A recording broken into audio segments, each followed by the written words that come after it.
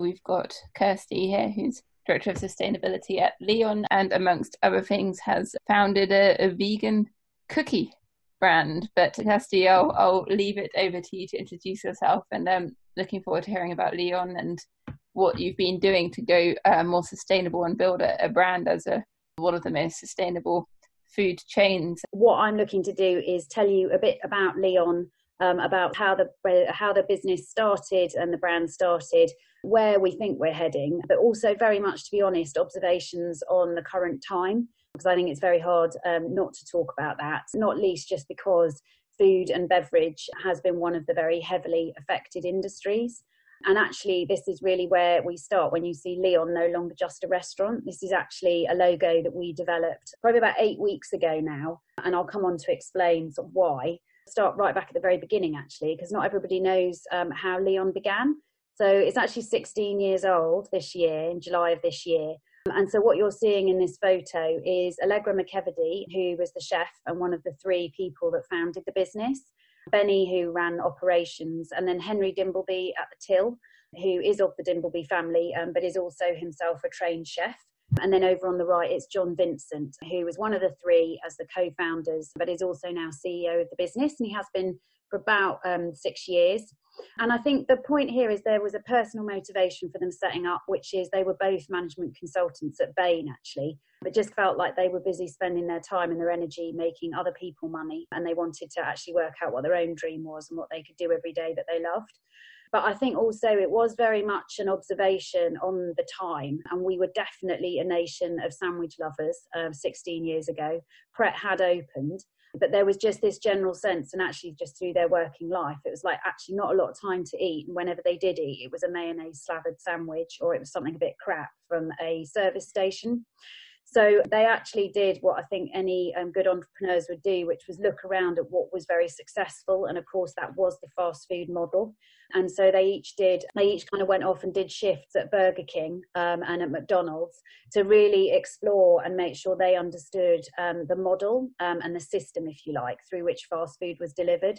And then what they did was obviously then ensure that what was served through that model was genuinely different. And a lot of their inspiration came from childhoods that had been full of really gorgeous food, family food, cooking from scratch, but also particularly Mediterranean food.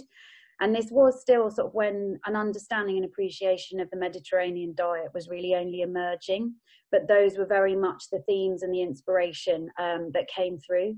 And just even the whole building of the restaurant was very much around using wood, natural materials, concretes, and actually having exactly the same packaging as when they started, pretty much as we have now. So the idea with that was just keeping it very natural, very simple, a bit like the sort of fruit boxes actually that you'd find in the Mediterranean market, just because actually the entire sort of attention and interest and excitement really ought to be when you open the box and you see the food inside. And actually the idea of the food being served really, really fast has always been really important in the business. So there was always a clock on the wall in every restaurant. And the ambition really in the model is to serve food in under 30 seconds. Doesn't always happen. I'm sure someone might have a comment or a question on that. But that was the intention, and that's been the way that the system's set up. So when we do food prep, for example, a lot of it is from scratch, but it's fresh prepped. And so it's not done to order, but it's done to fill the pass, so that really when you come along and you make your order, it doesn't necessarily take quite so long. So it did win an Observer Food Award early on, largely with this idea of being such a strong newcomer. And one of the quotes that we most love is Giles Corran referring to Leon as the future of fast food. And I think that's something that we've always tried to maintain in the culture of the business. So in terms of being a change maker, these are just some things that not necessarily everybody knows that the business has done over the years. So actually, when I first joined Leon, which was 2015, I joined as brand and marketing director. And it was definitely a boom year. There were only 24 restaurants, but it was the first time that there was more investment going into a senior director level team. And actually it was coming hot on the heels of John and Henry having spent 2 years writing the school food plan. So this was something where they were asked by the government to look at the economics of school food for kids, just because there was so much concern around emerging health issues, particularly obesity with children. And so they were just meant to write like a point of view. But they really went to town. They spoke to 150 dinner ladies up and down the country, and they put together a full scale plan, which really pointed out that the economics of providing free infant school meals made entire sense. It would actually cost the government less to do that in the long term. And it led to the institution of free infant school meals in 2015. There's also just things like the superfood salad and selling porridge for breakfast. And the business was the first really to do in both of those things. And that was as food began to be seen as more functional, and the idea of it not, obviously tastes good, but definitely does you good. And the mission of the business has always been around making it easier for you to eat well and live well. So keeping that connection as strong as possible. Jamie Oliver obviously has been a real pioneer, but we were the first restaurant that actually supported him on the sugar tax. So we have taxed the sales of Coca-Cola for quite some time since then.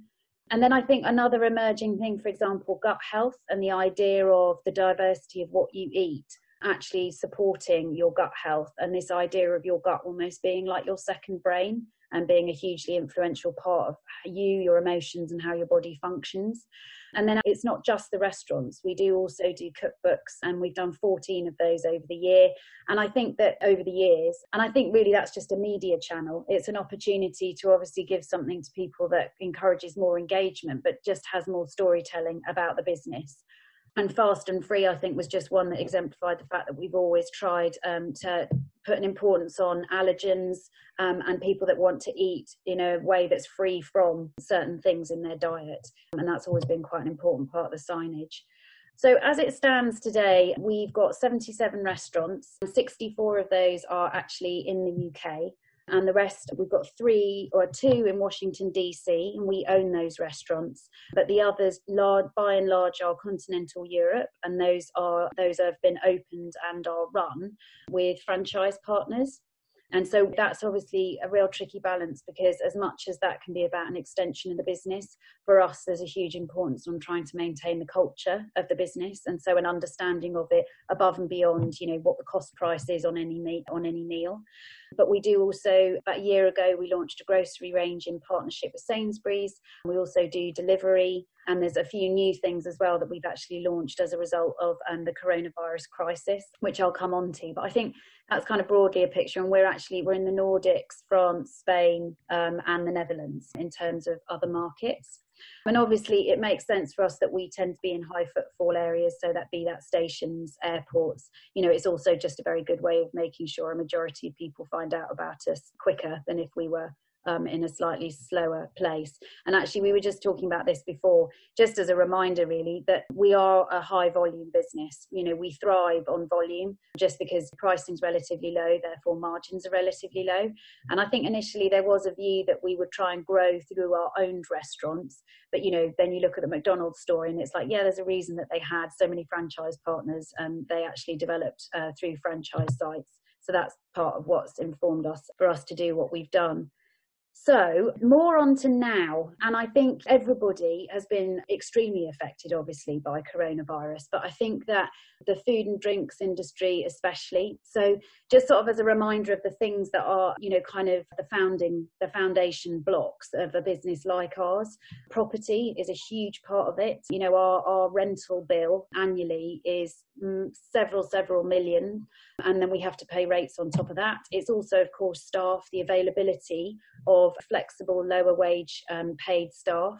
But then, of course, it's supply chain as well. And of course, ultimately, all of that succeeds because we've got high volume footfall or high demand. But when our business started, delivery wasn't really even a thing. So a lot of our growth was in places where there was high office density, not necessarily high residential. So, of course, the emptying out of offices and the shutting of the city has had a profound impact.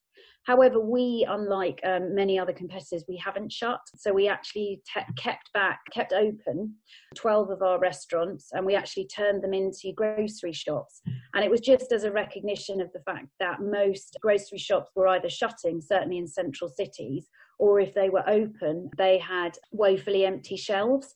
So we just did that by taking a lot of our own produce, which in turn, of course, helped our suppliers, because we're like, well, we'll keep buying your produce in order to stock these shops. And, hopefully we're also helping people out on the other side of things. I kind of really hideously, there was a forecaster who talked about them as grocerants. I'm not really sure anybody wants to buy their food from a grocerant, but apparently that's what she called us. So we had 12 of our restaurants staying operational for that. And to be honest, we also did have a lot of footfall still from the NHS. And that led us on to founding Feed NHS. So we were one of the first to increase our discount for the NHS from 15%, which is what we've always offered, up to 50%. And this is mainly what I've been doing through coronavirus, is the setup and the running of Feed NHS. So we actually, very early on, I took a call from St Mungo's, who were putting a lot of their homeless clients into hotels.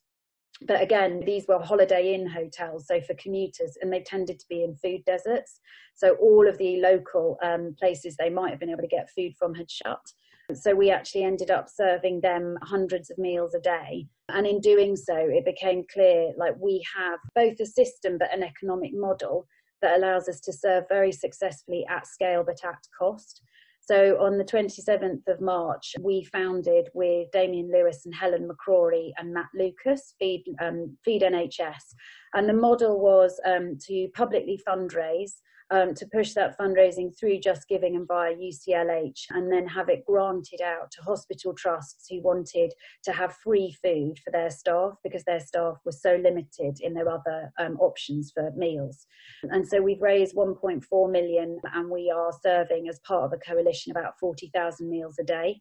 There was a massive learning in our model and what we could do. And actually, I think it's just brought quite a lot of pride to the team that have worked on it, because I think, it's quite a tough time, I think, for a lot of people to go from what we normally expect as, quite high levels of activity, actually, down to virtually nothing. So that's kept another 4 of our restaurants open and busy. And then actually we also pivoted over to e-commerce, and within 4 weeks from the lockdown, we launched Feed Britain. Quite a big name, but the idea there was just, we are a very connected business. We're very connected to our suppliers. We've got some really highly engaged customers, but a lot of this just came from understanding across the industry. There were restaurant supply chains that were just collapsing. Because all of those restaurants, from high end to mid to low, they were shutting. The last thing they were going to do was honour the orders that they put through. So a lot of it, we had suppliers who had orders booked, but all of those restaurants were defaulting on paying for them. So we launched Feed Britain. Our ops director actually led the development of this. So this is someone with very limited digital capability. But we took a Shopify platform, and we now have 7 food boxes that we actually fulfill out of New Covent Garden. And again, that's largely because that's a market that fulfills an enormous number of orders typically across London. So we've got a mix of boxes that are fresh produce and ready meals. And the idea really is that we've just cut out the middleman. So it is restaurant quality food to your door. And so we've now evolved from when we launched, which was fairly focused on London. We've evolved that now to an extra 500 postcodes, so it's across the southeast. And so again, just huge learnings in what we've been able to do as a team. And I'll be honest, a lot of this just came from the fact that we have a very vocal CEO in John Vincent, and we did do a tremendous amount of PR where we were talking about the challenges of the industry. And in every appearance we did, he just put out a clear call that if you're a supplier who's got quality produce to offer and wants to work with us, let me know. And so that's what I think generated a lot of our ability to set this up quickly. And I think that's just this point really, that for us, in terms of the current situation, lots of businesses closed. And obviously that accelerated with the announcement of the furlough scheme. It's like, well, why wouldn't you? Because then you're going to reduce your overheads. You've got some ongoing costs, but the government are going to pay for your team. But that's not what we've done. I mean, I think we've probably kept about 25 to 30% of our restaurant teams are still working. And probably, I'd say, at least half of our support office. We don't say head office because actually we talk about the restaurants as being of primary importance, but of the support office has kept working as well. And we've found that this has been an enormous opportunity to accelerate a lot of the things we've talked about and we've planned for, like e-commerce, like trying to accelerate click and collect, like trying to actually ensure that we're building more of a future around mobile. We've used, this last 8 weeks to actually make sure we're doing that. And also, rather than probably feeling like it needs to come from outside expertise, everybody's just rapidly built their expertise because we've had to. Probably haven't done a perfect job, but I definitely do think it's accelerated what we've set up. I'm just probably partway through in terms of introducing Leon and what we've done. And actually, I've got some more points probably to make on just from a sustainability perspective. This is almost a little bit of harking back to what I thought we'd be doing for this year, because just so you know, I spent 3 years as brand and marketing director at Leon. I then actually took about 1.5 years out to do some other things, and I actually only rejoined as sustainability and values director in about February. So I was busy doing my full year plans before, obviously, where they had to completely pivot in another direction. But I think one of the things that we look a lot at is things like the school food plan as well has just developed an understanding of this, that over the last 60 years, that actually the proportion of income spent on food in the UK has more than halved, whereas our expenditure on other things like housing and leisure has doubled. So, I mean, we pay some of the lowest levels for produce on food in the whole of Europe. And I think we have been reaching, I think, a crisis point on what people genuinely believe is, value in terms of what they pay and what they get for their food. And I think that we've only seen this come into sharp relief, actually, with coronavirus, because actually the number of people that are now facing food insecurity is just astonishing. I mean, I'm sure that is the case, I'd imagine, in a lot of other nations, but I think we had a level of fragility that was possibly worse than other markets. And so this I just found quite interesting, is that a poll, this was done by the RSA, I think, in collaboration with some others, and I can share links for anyone that's interested. But I think there's just been a general sense of, kind of local resilience and local connectedness, which is one of the positive things to come out of this. So a lot of people feeling that they've got stronger bonds. It does depend on where you live, but I do think there's a lot of people that have been experiencing this. I think a lot of people, largely through being scared by scarcity of food, I think it has, though, pushed them to reevaluate the importance that they put on it and how it matters. And obviously, when we started Feed Britain, it was largely actually in response to the fact that the supermarket shelves were looking too empty, and we just wanted to play a part in supporting the supply chain, but as well as getting another means of food delivery to people. What we found now, though, is that actually supermarket shelves are stocked, but people can't necessarily get what they want online. So it's been a shifting as people are even less inclined to go to supermarkets. But I think there has been a real shift in people wanting to cook from scratch, or not even necessarily wanting, but just doing it by necessity. And I think overcoming some of the barriers that there might be in normal times. And so I think a level of engagement with some fundamentals like food and air quality and time at home, I think is a really, really good thing.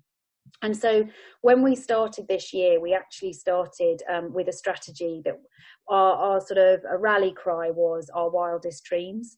But we kind of added on a version of our mission beyond making it easy for everyone to eat well and live well. We added more to talk about helping people remember their right relationships with themselves, with food and each other. And actually, I think if anything, the coronavirus has accelerated that, because I think people have spent more time with their food and at home and thinking about it. And as we said, in terms of neighbourhoods, I think that has also happened. Some people, of course, it's been a massive period of stress, so it's not denying that. But I think there are just some positive observations to make as well. And so when we think about food, I think that there is a lot to say around how systematized food has become in the structure that we have in the UK, which I think is often more similar to the US than it is to continental Europe. But one of the books that has been much talked about, and I'm sure there's people here quite familiar with it, is the one written by Isabella Tree. It's not about food specifically, but she's just gone on an exploration, largely because also she could with her living situation, but that has led to turning back onto what does a rewilded area look like. And within that, what I find exciting is the importance of soil. And so there's, you know, a pretty good understanding now that actually you'd have to eat 4 carrots now to have the equivalent nutrition of a carrot about 40 years ago, which I think is fairly shocking, because I think what we found in the coronavirus, in the COVID crisis, what I feel I noticed, and this was again largely because of the profile we raised through PR, a tremendous amount of food that had nowhere to go came our way. I got calls about, you know, ready meals and about frozen sausage rolls and about chicken wings. And I mean, I'm talking in the tens of thousands of items or thousands of kilos of this produce. But the difficulty actually with moving it to the right places was also that it was very fragile. It needed to either be kept frozen, or it needed to be kept chilled, or it needed to be eaten in a certain period of time. And I think there's definitely something about the over-engineering of food that we've achieved, but actually fundamentally a lot of our basic produce is not as nutritious as it should be. So in terms of, from a Leon perspective, I think there was a good question that you raised, Erica, about what might this do for our supply chain. If anything, I think actually we would hope it might just strengthen it, because I think about 75%, about 70% of our produce is from the UK, and from not necessarily large scale suppliers either. We pride ourselves on picking up smaller scale suppliers and either helping them grow because they've recently launched, or just helping keep their business stabilised. And so I think for us, actually, we had relatively low risk on our supply chain. And we don't have the highest standards. I think this is just a point of worth sort of bursting the bubble, that we are not organic. It's astonishing the number of people that think we are. But I mean, our burgers currently are around the £6 mark. And if we actually had organic chicken, they'd be £11. And so there's work to be done. And I think that the attitude coming out of this crisis might mean that it's accelerated, which is, again, people thinking about the amount of money they spend for the quality of food that they get. But we tend to prep a lot of our produce fresh. And I would expect there might be some questions coming on about the traceability of our food. We are a little bit too analog on this. We have a really high level of confidence on where our food comes from, but being able to be exact about it and fully transparent with the customer, we're not quite there yet.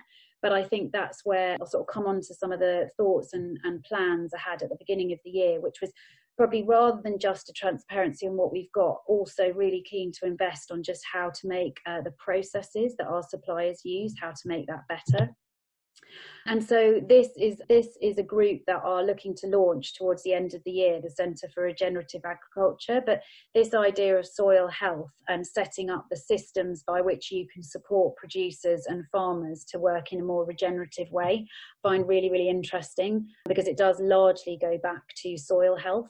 And what they mainly assert is that it actually doesn't cost you any more, but it'll increase your yield, and therefore actually same cost but more return. So I think these are the sorts of things that feel very exciting. But the question, I think, is how do you scale it so that with established producers and certainly larger scale producers, how do you get them to recognise that these are things and practices that are worth taking on board? And I think there's another piece which is just around the fact that, for example, our chicken, we actually don't use chicken breast, largely because it's actually quite dry. So we use chicken thigh, but that makes us one of the more desirable customers for our chicken producer, and our chicken's British, by the way. But just because we're buying another part of the chicken, so that helps with their whole process of getting the whole animal sold or used.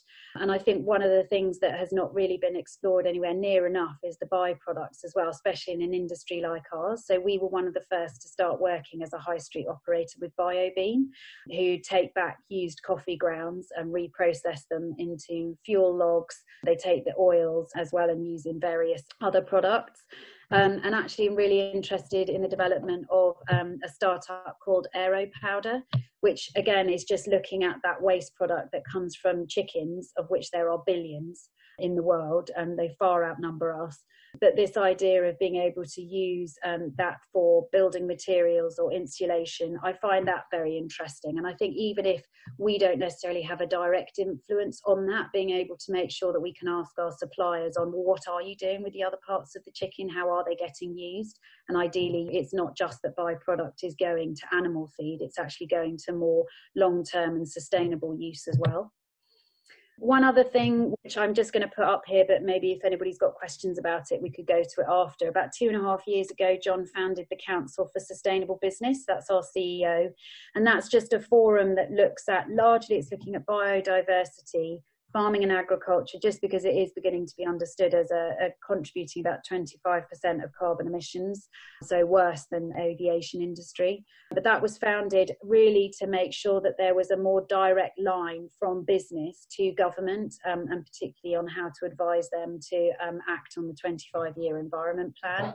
So that's just a really interesting forum, and actually I've got a role in coalescing food producers and sort of agricultural industry to try and get them to actually accelerate and make bigger commitments. Of course, it was all focused on COP26, and now we've got a bit more time on our side, but the aim is just to continue to move business towards making more positive commitments collectively.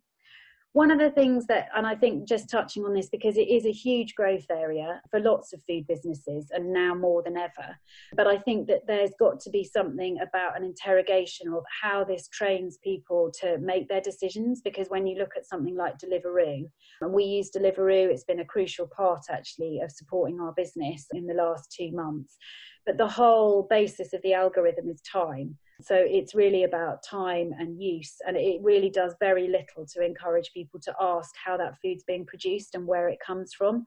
And I think that's one of our risks that offsets the benefit of people re-engaging with food and cooking, is that this actually just encourages convenience and decision making on really the less sustainable criteria. So I think these are just two things that when we think about our future, lots of it really almost going back to that very first picture I shared of John and Henry and Allegra. They were just people that were friends and that had shared interests, both in their own lives, but in creating change in food. And I think we see huge potential in this, not least because we are more than just a type of food sold in a type of place for a certain price. I think we've always seen Leon as more than that. So my next job, which is now more than I think it would have been if we hadn't have had coronavirus, is how do we set up a much more digital-based club? Because loyalty schemes and clubs and subscription-based models are not something that there is a lot of in lower-priced fast food or high street operators, but it's something we're really, really interested in. And so there's models like Green Game, which I just find fascinating because it's nudges and it's a tournament model that works obviously over a certain period of time, but to incentivize more sustainable behaviors. But it is based on obviously an element of competitiveness, and therefore groups who know each other or have some connection doing that. So I find that really interesting. And then actually Pinduoduo, so social e-commerce from China, finding that really interesting because I think trying to use that model but inject it with some more purpose, and I think the emotion that you can expect as well from the food industry, I think that's really exciting, has got lots of potential, and particularly for a business like us. So this is just my last slide. Gosh, this is real, this is like I've literally turned my head inside out, I think, for the range of topics I've looked to cover here. But I recently, although it was released last year, I recently watched 2040, and I think just what struck me about that film was it is a new narrative. And I think in a way, I feel really interested in how do you capture the latent opportunity now that COP26 is delayed. Obviously, that's only one forum that happens in one way. But I think that there's always something that comes out of that actually for the majority and for the spectators is just a reminder of the challenges we face. I just don't know that it's optimistic enough and it's future facing enough.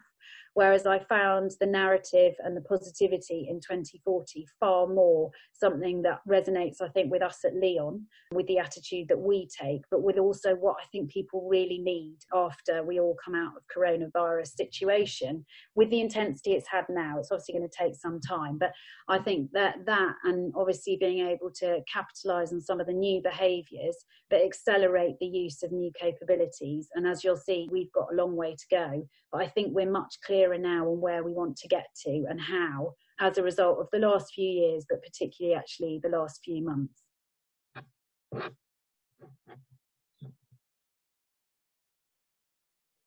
Thank you so much, Kirsty. First of all, Kirsty, how will coronavirus change what food companies are doing regarding supply chain? Will they be using new technologies? What will they be looking at changing? Will either individual customers or companies be asking for more proof of provenance, or have you seen any trends in that? I think we will see trends in that, but I think it will just take a little bit of time. Where's my food coming from? Will I get everything that I want and need? And how much might it cost? And I think I say this, I suppose, from looking at the sort of tracking the development of Feed NHS. I think we felt a massive sense of sort of initial sense of panic, and I think it's an amazing sense of togetherness as people already began to raise clap carers, people donated money. Whereas I think now it will come off of that bit. People send out, well, you know, what's the future of my job or my income, or when might my kids go back to school? So I think at the moment we're not probably going to get a lot of depth of questioning, but I do think that as we go into summer, and as we get into September, where I think people will be looking for the sort of more like for routines to settle and come back more to normal, I definitely think we are going to be more questioning. And I think from a point of view of how will it change us with our supply chains, it won't change what Leon does dramatically with our supply chain, because we actually feel very confident in the quality of our supply chain and of our relationships. It will affect, though, the reliability of some fresh produce. It will make sourcing UK fresh produce, I think, harder, just because we've been so reliant on foreign workforces to harvest a lot of our food. So I think that's going to have quite an impact. I don't think it's actually going to change the transport of produce that much, because if it was going to do that, it would have done that now. So I think the fact that we still import an enormous volume and range of our food to the UK, I don't think that's going to be hugely affected. But just back to the cost point, I think people are going to have, actually just through excitement, going to be more interested again in the diversity of what they eat. But I think in terms of questioning where it's from, I think it will partly be because they've either invested more time and energy in cooking at home, or, you know, I think so many of us now live meal to meal. I mean, I'm pretty much in lockdown there's 4 of us in my house. I've got 2 kids, and it is amazing how really it is like from one meal to another on some days, because it's just quite hard work, particularly with the kids. So you try much harder to make mealtimes more exciting. But I think also the sort of scrutiny of what you're eating and where it's from is also going to just come from the fact that we are not going to have as many food businesses, I think, on the high street as we've had previously. And some of that's just because I think in sort of the 4 or 5 years preceding this, we've really over leveraged our high streets and our retail spaces with food providers. People have had quite a lot of disposable income or credit lines and have used that to dine out much, much more. And I think we're going to see the change in that, just because there'll be a lot of restaurant and food businesses that sadly won't be able to survive this. And we are going to go through a recession. So I think for all those reasons, there'll be, I think, a good level of engagement and questioning. Oh, thank you. I've got to ask this because it says the Crypto Carry Club. Have you looked at blockchain at all for your supply chain? Yeah, we have had a bit of a look at it, and it's something that we would probably be interested in for one line of produce. So, for example, it might be something like coffee or something like that, or maybe one of our core supply lines. I think, in honesty, we've still just got a little bit of housekeeping to do, though, in terms of across the board. We would probably look to do that first, and looking at regenerative agriculture practices with some of our key suppliers would be a phase 2. Thank you. And you just touched on this about British food, but will you be looking to change where you get your foods from? Have you seen any changes about countries that will be coming from, or less from China maybe, or from smaller suppliers, or no changes? Yeah, we get very little produce from China. I mean, our huge volume lines are, for example, broccoli, which is British for the majority of the season. Peas, that's the same. Green leaf salad, it is a mix. It's a bit harvest dependent. So some of that's UK, but quite often some of it's Spain. Rice, our brown rice is actually from Italy. Chicken is a huge volume product for us, and that's always been from the UK. We get that from Leeds. and fries, unsurprisingly, is quite high volume, and those actually do come from the Netherlands. I wish they came from the UK, but just so you know, the reason they don't is just because we have the waffle fries, and there is no waffle fry machine, as in that turns the potatoes to the waffle cut fries in the UK. And so much as we consistently try and persuade our supply partner to buy a machine for the UK, the nearest one is the Netherlands. So our potatoes come from there.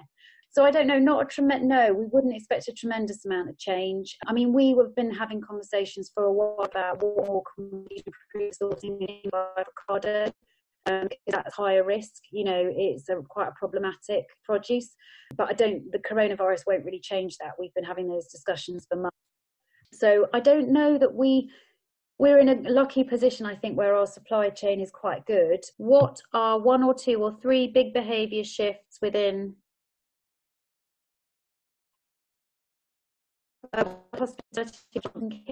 get food to people? And I think that delivery has been something that everybody's become very obsessed about, because it's an ideal way to just keep your kitchens functioning, your supply chains live, some of your staff in business. I think it's actually just been more, though, that we've seen some of the key delivery channels like Deliveroo suffer massively, just because they're very reliant on staff. And actually a lot of their staff chose not to work, or indeed left the country at the beginning of the lockdown. So I think that will end up stabilising. I think, an increased use of e-commerce and trying to sort that out, I think, is definitely one of the big changes. And I think also, like I was saying, people being a bit more adventurous, I think, around the type of produce they might be buying and their willingness to try different means to cook them. Because, we've seen a tremendous increase in cook-alongs. I mean, all sorts of businesses. I think Pret has even done a cook-along. There's all sorts of businesses offering cook-alongs and kind of trying to generate discussion around cooking at home that never would have done that otherwise. So I think those are probably the main things. What food trends are coming? That's a really interesting one. For me, I definitely think there's going to be a little bit of attention around vegan and meat replacement. Not because, I think vegan is a very positive thing, but I do think that there are a lot of products that have come on the market where vegan is seen as a proxy for healthier. And that's not really the case, because actually quite a lot of vegan products can be really quite heavily processed, can be quite high in salt content. So I do think that is going to be a discussion, and an interesting one, I think, to have, because I think the potential for veganism and vegan products is huge, which is really exciting, because I think everybody knows, if you're engaged in this at all, that we need to drastically reduce our meat consumption. I really hope that there is a renewed discussion around the quality of meat product. Where is it from and how has it been treated? Because I think there's still so many grey areas over that. I would still really hope as well just to see an increase in people looking for non-dairy milk products as well. I think that would be good. And I think, just a renewed interest in British fresh produce, because I think that, there's just been more in the news around the challenges that farmers are going to face. And I think the trend I would love to see happen is just people putting more importance on British farmers, because I think they've often been demonised and seen as backward looking and problematic and standing in the way of change. But I think at a time like this, the fact that actually they've still been able to supply produce, that's been crucially important. And I hope that there's a re-engagement with that. If you're starting up as a food entrepreneur, are there areas worth looking into? Oh, what would I say on this? So I think, So I think there's a business I really love. They're actually Israeli, and they're called InFarm. Now, I don't believe, like George Monbiot does, that like a kind of vertical farming is the only way to go. I don't believe in that. I think there's a huge dignity in people working on the land and being farmers in rural spaces. I think we have to keep that. It's part of our entire heritage. So I don't agree that that's just going to go, and the environmental land management and land use subsidies are going to just help our entire rural spaces become places of, places of leisure. But I do think their model's really interesting. And I think that because they have got a very modular system for the vertical growing in InFarm, and so they're able to place it both in restaurants and supermarkets and do that. And we looked at it early on, but unfortunately for us, it was just too costly to have any of their units in our areas. But I do think that actually, I think just continuing to find alternative green veg. So I'm really fascinated by the seaweed industry and the fact that that's really low level and it's really just people harvesting seaweed from wild places. But actually, about 18 months ago, a farm up in Scotland got the first proper subsidy in the UK, ironically from the EU, but to actually explore how to seaweed farm at scale, because there is very, very limited seaweed farming in Europe. Most of it still actually is just done in Asia and maybe in part in North America. But I find products like mussels, which are high in protein and quite sustainable to produce, and seaweed, I think are fascinating. Has the nutritional content of any food types increased with the advent of modern farming methods?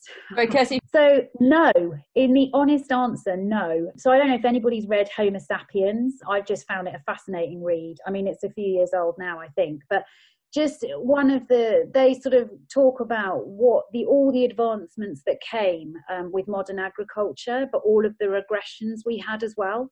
And I think a huge one of them, that industrial farming has done very little for the nutritional value of our food. If anything, really, it's just decreased it. And I think that Isabella Tree point just supports that. There's a lot out there about this. It doesn't, some of it's farming methods, but it's largely those farming methods and their impact on soil health.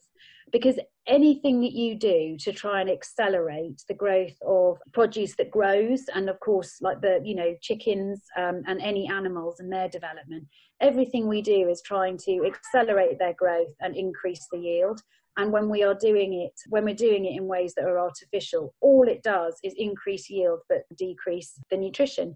And that's why then you kind of have the marketing industry comes into play and tells you all these things about how amazingly fortified your food might be, which I just find ironic, because in the end, while it might be fortified, it's still nutritionally likely to be less good.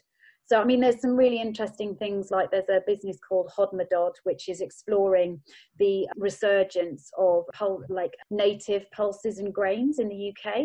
And things like that are really interesting because, of course, also the more you farmed off certain seeds and you genetically modified them, the less nutritional they become. But I think ideas like Hodmedod to explore heritage grains is a really interesting one because they naturally have much higher nutritional content. If you could only cook from one Leon cookbook, I'm really biased. So I would say Fast and Free, but that is not necessarily because it's the best. It's just because I find it a very creative cookbook. I think it kind of helps you leap beyond what you might find some of the limitations of vegan cooking or gluten-free cooking.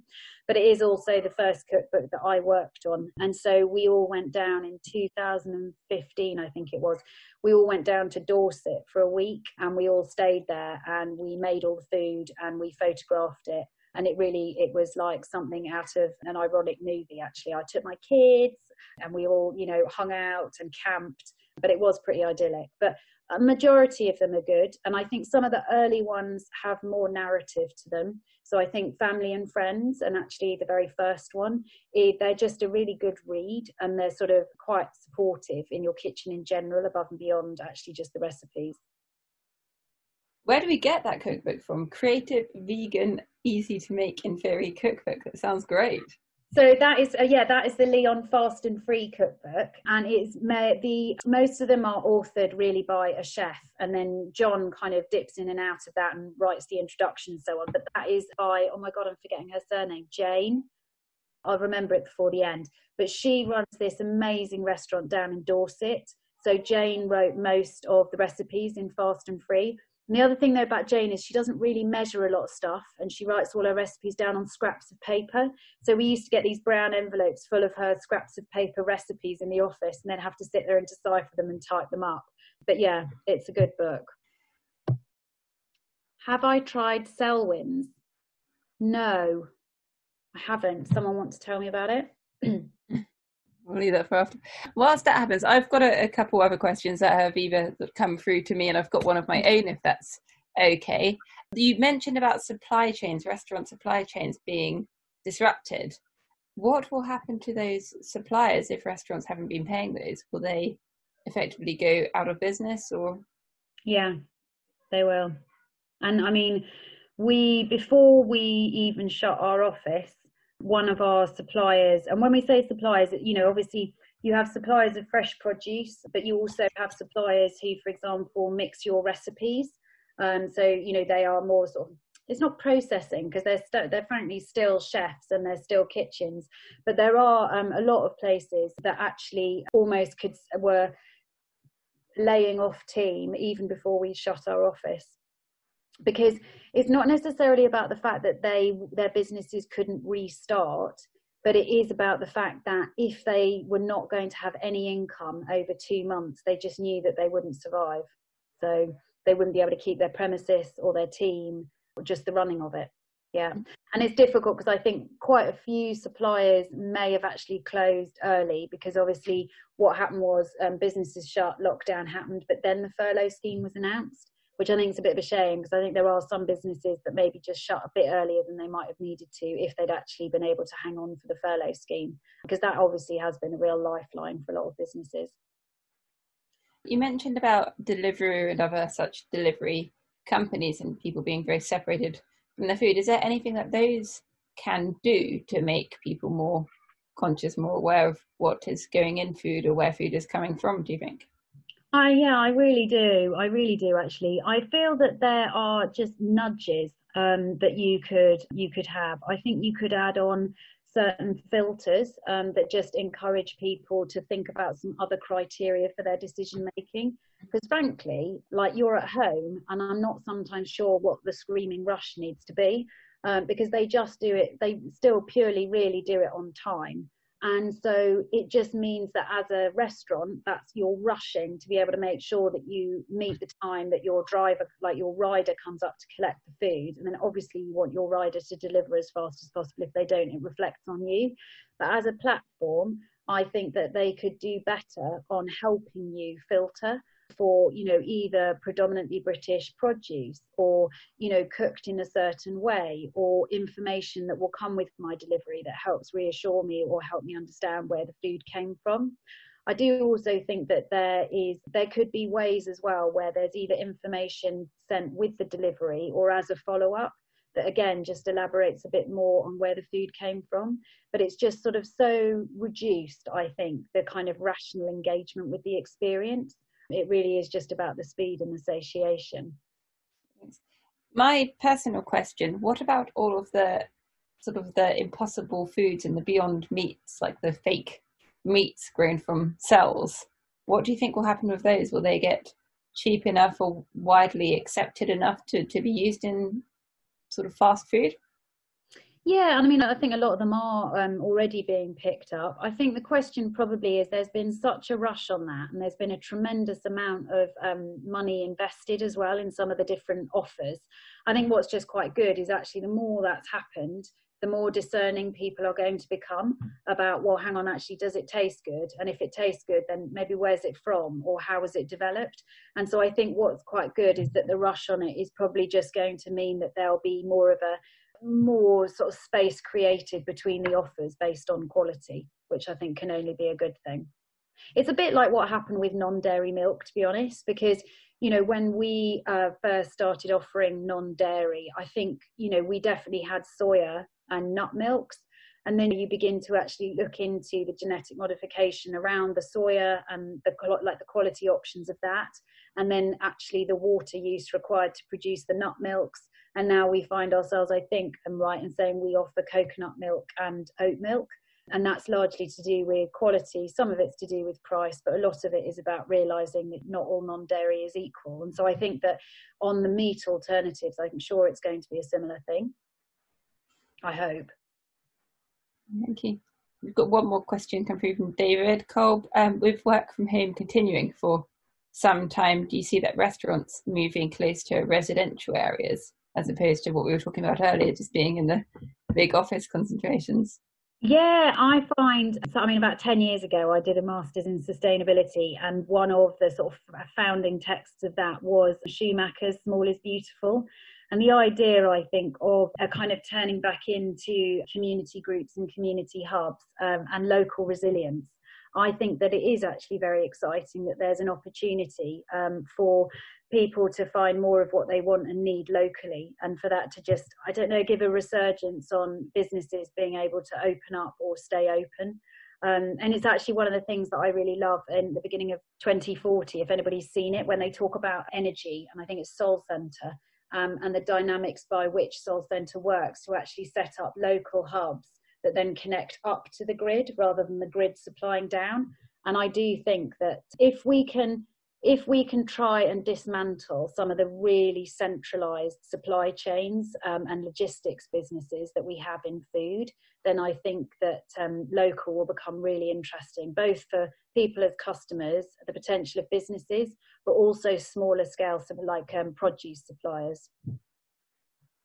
That's been so interesting. Thank you very much for joining us and answering all of those questions. Thanks to Tracer, the connected value chain platform for the diamond industry, who've been sponsoring the Tech for Sustainability series. So big thanks to them. And yeah, thank you so much again to Kirsty and to Leon for giving you to us for an hour on your evening. So very grateful for your time. That's been super, super interesting. If anybody's got anything that they would want to follow up on, please do. And I'm particularly interested in how we successfully set up a community of food-loving change makers. So if anybody has got thoughts on that, references as to other places that have done that sort of thing well, because of course we could do it through loyalty and that would be part of it, but actually it's about bringing together people who'd like to create some change, whether that's in small scale with each of their transactions or through larger scale activism.